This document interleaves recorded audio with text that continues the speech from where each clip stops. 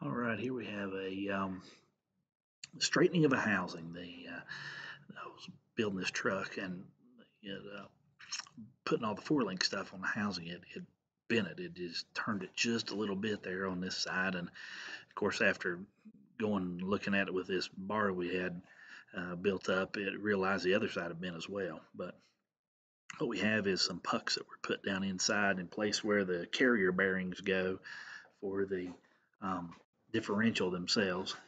And these bearings are machined to the outside dimension of the outer race, and then 1.5 inches on the inside to accept this 1.5 inch chrome steel rod that's hardened and straight and doesn't deflect. Now we're not using it to pull anything; we're just using it for reference. So we slide it in. One side it goes through the those little pucks that are built, and then torque down in the caps for the differential carrier bearings, and then we use it just to for reference and be able to mic off of. But you can kind of see how crooked it was there to start with, and you'll see here in a moment we'll heat this thing up and you'll see it move, and the housing will. The point of what you do is you heat the side that you want it to come to. So you can see there, I need this to come back, so I'm heating the back of the housing, and then you'll watch it move to the front and then come back further to the rear.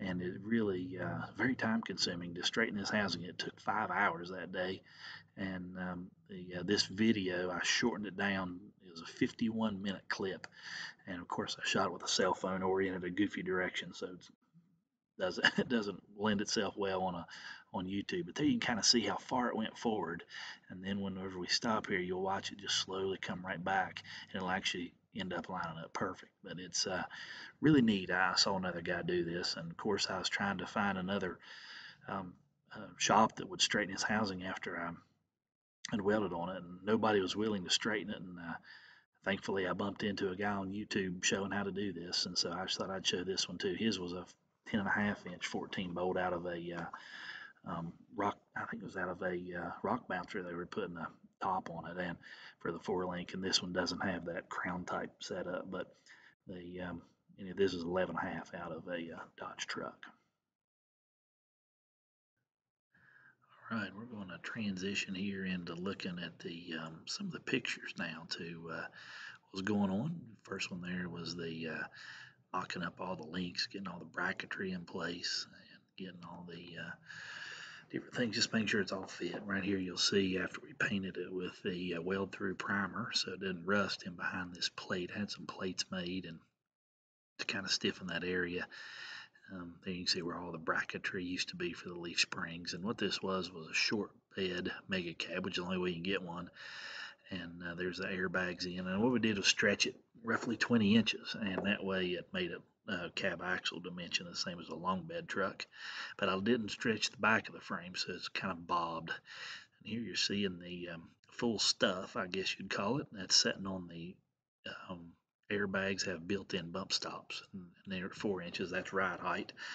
Here you're seeing some of the bracketry that we lengthened and stretched and got it all working the way we needed it to and relocated.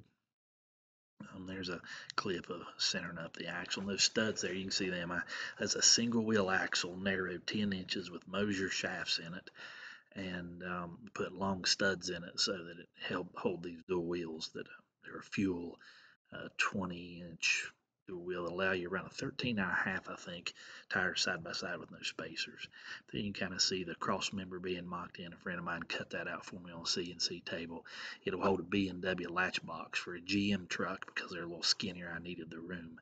Now you're starting to see some of the plates being welded on the axle, 4-link tabs, the airbag plates, the all that good stuff. And here's the upper bag mounts being welded onto that sleeved section. Here's where that tucked in there to the front part of the frame. This frame is very modular, goes in different places. And here's a rosette weld. I tried to rosette weld between the where the cross member sits and where the bag mounts are, just to give a little extra something there. Here it is all painted after we got everything welded up in it. That bar running across the fronts for the upper shock mounts. Here it is with all the parts assembled.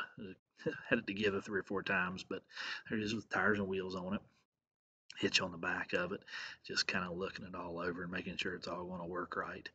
And then here it is with the camper, and that was another perk for doing this was the lower, so the camper pulled flat, so it lowered several inches. And here's a couple more shots wrapping up, just some of the outside there, and just letting it getting a view of it outside of the shop for a while. But anyway, hope you enjoy.